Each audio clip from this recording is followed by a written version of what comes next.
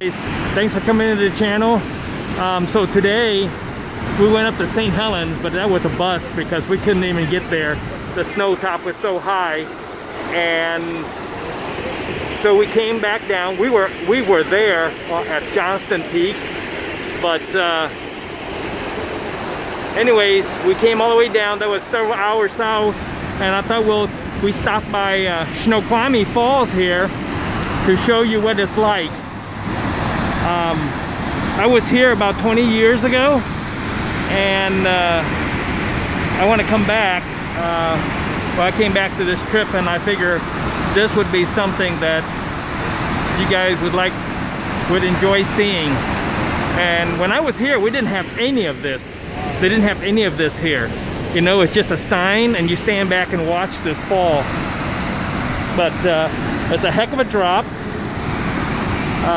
Straight down, and the last time we were here we saw people at the bottom over on this end here, but I guess they locked all that, they closed all that off now. But let me give you the water's coming up. Let me give you the gist of this here. So I'm gonna hand the phone over to Michelle. All right, so check this out. Can you come in and show them how tall this thing is? It's pretty massive. It's pretty massive, guys. So it's a beautiful sight. It's just breathtaking. You know, it's not like Niagara Falls or anything like that, you know. But wow, check it out.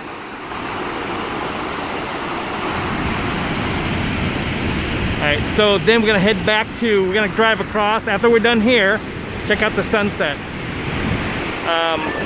After we I'm getting wet. After we're done with this, in about 10 minutes we're gonna head back to Tacoma, drive across the Narrow, and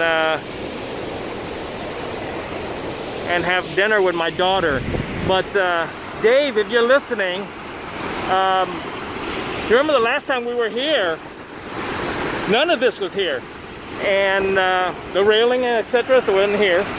The path wasn't here, and I don't know if you remember, we took pictures along those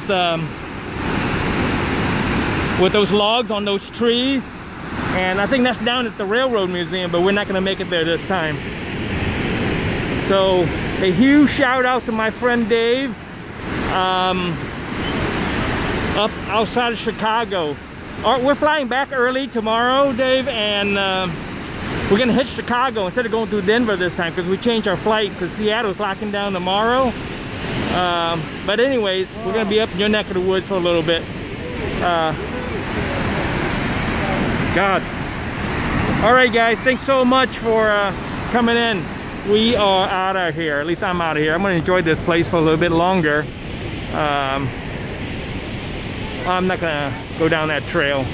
Let's go down that trail.